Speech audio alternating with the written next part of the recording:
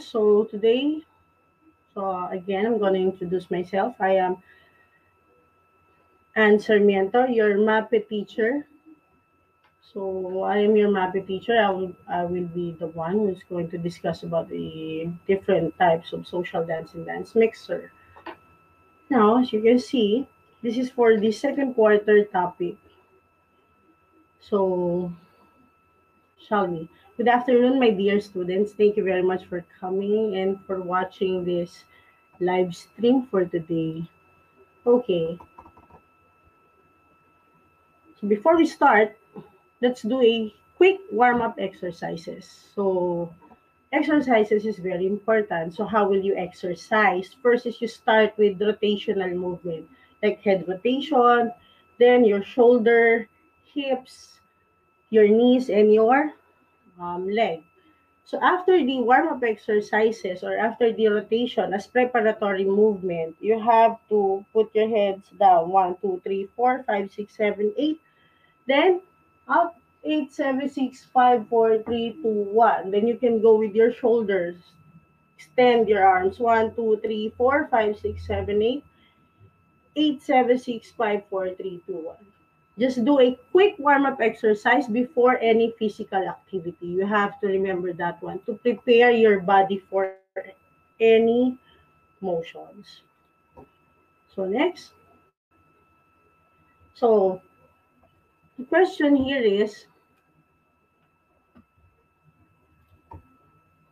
why do we need to exercise? What is the importance of doing a quick warm-up exercises? You can type your answer down below and I will read it. You can answer it in Filipino or in English. So why do we need to perform warm-up exercise? So I'll give you 10 seconds to answer.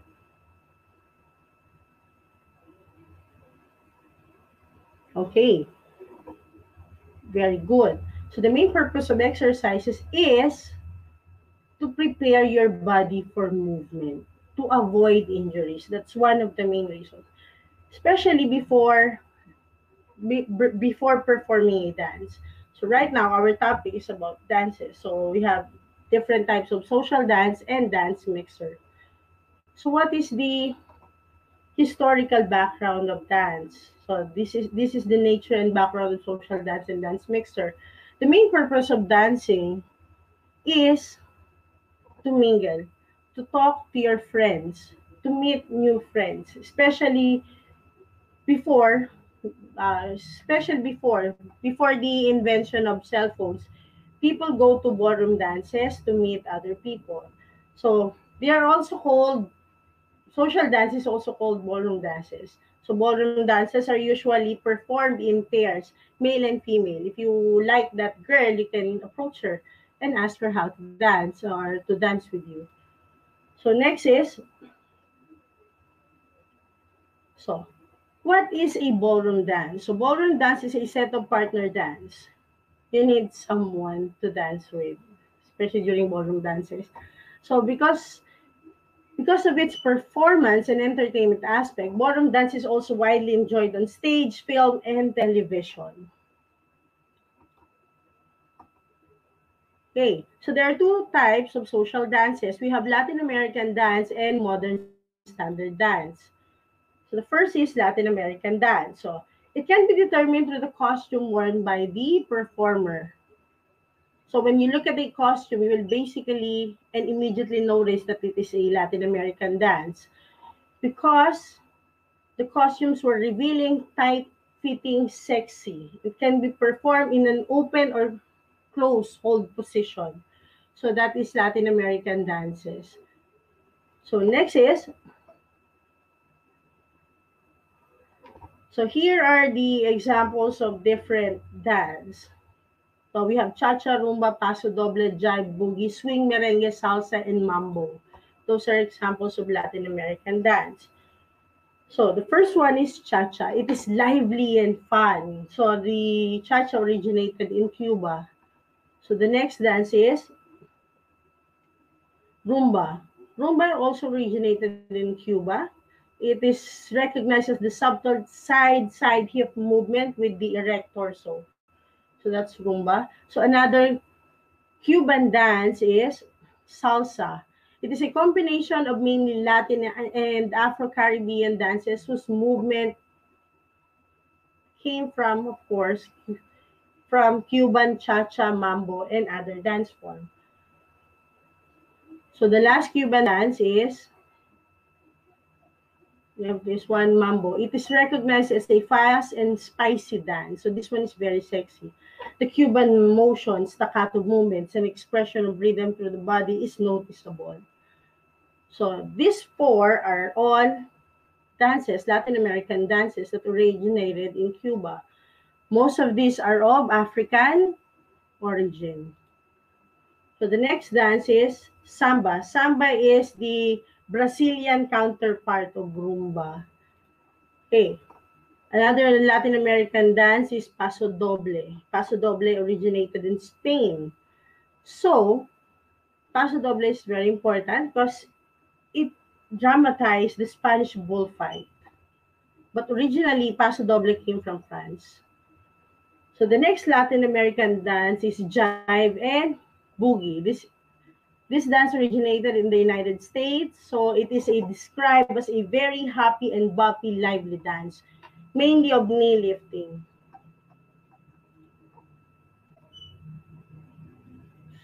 Then the last one is the swing.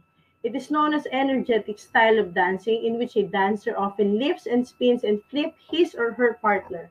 So the origin again is the United States through its African American community. Most of them are slave, but this is during the 1920s.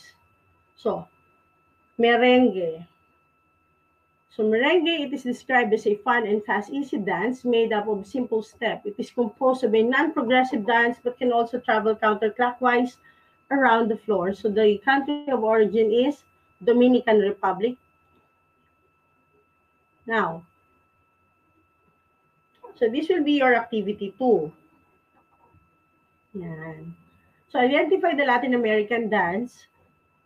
Get a sheet of paper, you can answer it and then pass it to me through PM or any way possible. So this is activity number 2. So identify the Latin American dances, rearrange the letters, like those jumbled letters, write your answer on a sheet of paper. So next is the modern standard dances. You can easily spot if a dancer is dancing a modern standard type of dance because of the costume. So the female wear ankle length gowns and the males wear coat and tie. Most of them are performed during closed ballroom position. So dance sport is different from social dance or ballroom dances because it is a sport. So when there's a sport, so you have judges, they have to make sure that all the movement is correct. But when it comes to social dances and ballroom dances, it is it is for fun only, not compared with dance sport because it has established rules. So what are the examples of modern standard dances? Okay, these are the examples of modern standard dance. First one is slow waltz. Slow waltz originated in Austria. This slow waltz, but the original version of waltz came from Germany. It is a form of folk dance. But when slow waltz arrived in Vienna, Austria, it is danced by the nobility. So it's part of the royal court. So Viennese waltz and slow waltz is almost similar. It is known for its noticeable, graceful, and constant wide sweeping turns along with its fast tempo. So Austria is the neighbor of Germany. You can find it in European map. So tango. Tango originated in Argentina. Again, thanks to the African and the European influence, tango emerges. It is one of the most famous dances in the world. It is rich. It is rich in expression, improvisation, and connection.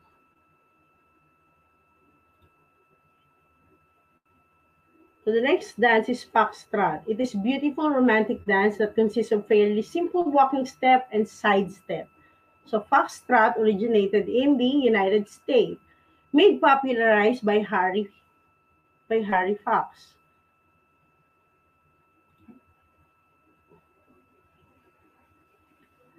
Next is the quick step. The dance is suited for both formal and informal events because of the upbeat melodies. Quick step is dance mainly for if you want to know one another or if you want to ask the person. That's its main purpose. That's why it's called social dancing. So it is fast, powerful, flowing, sprinkled with syncopation. The country of origin, of course, is the United States. Same with foxtrot. So here's the activity 3. You can write your answer on a sheet of paper. So you have to remember that you need to identify the modern standard dances and rearrange the words or the letters. That is for activity number 3.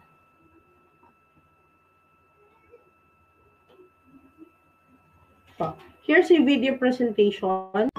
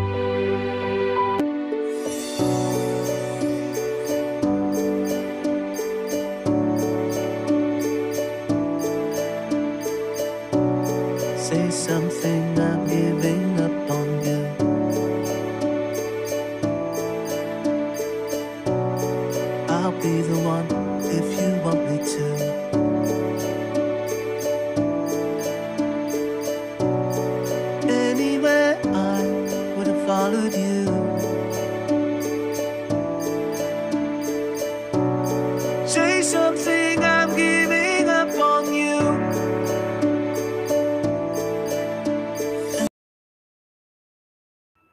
So here are the processing questions. What can you say about the video?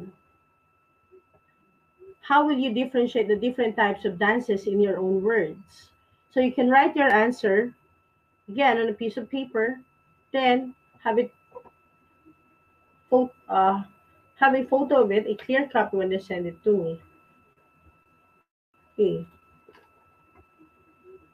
So what to wear, especially for females? So what are the proper wear or attire for dancing? For females and for male. This one is for male. So let's start with the gentleman. This is the formal attire. So you have tailcoat, tuxedo coat, regular bow tie, regular necktie, and black trousers. That is for gentlemen. And for Latin, you can go for bottom-up shirt, solid t-shirt, turtleneck, dress locks, bright colors, outfits are accepted. Like you can see the example here. It's a very clear example. So semi-formal, you can go for dress shirt and tie, vest and sweater. It's okay. It's good. So now let's go for female. Okay, female formal attire, ball gown, evening gown, diner gown, and cocktails. This is good for modern standard dances. The next one is for Latin. This is Latin American. Should be sexy and long slit skirts, low neckline, exposed midriffs are popular. You can also use them for Latin American dance. Semi-formal are just diner dresses and flowing pants.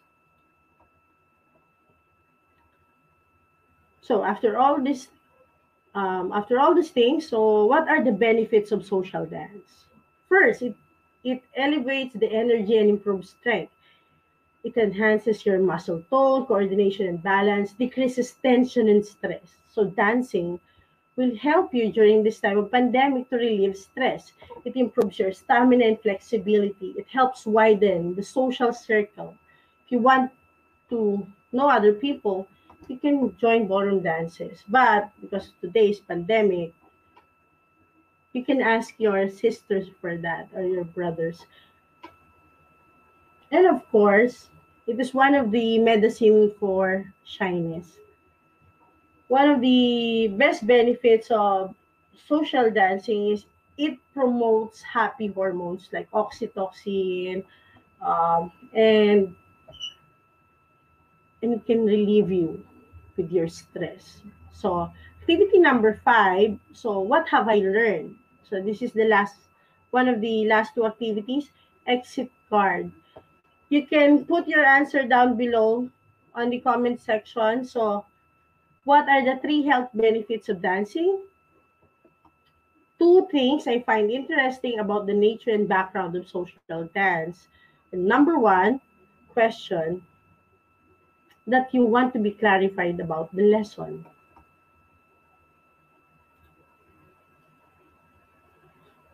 And for the last activity, for your reflection, you just have to complete the statement. The learners in their journal will write their personal insight about the lesson using the prompt below.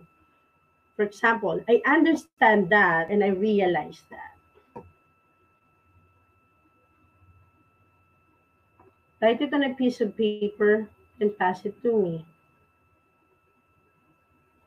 And will be our quote for today. It takes 2 to tango. Yeah. Even though we are here in our respected houses during pandemic, we still need people to talk to. You can chat them or you can play with your friends or your sisters so that you can improve your well-being. And to meet your goal, you don't have to be alone. You need to be with someone else that will support you all the way. So that's why it takes 2 to tango. Okay. Thank you very much. This is your MAPEH teacher, Coach Asel Sarmiento. And see you around. Bye-bye.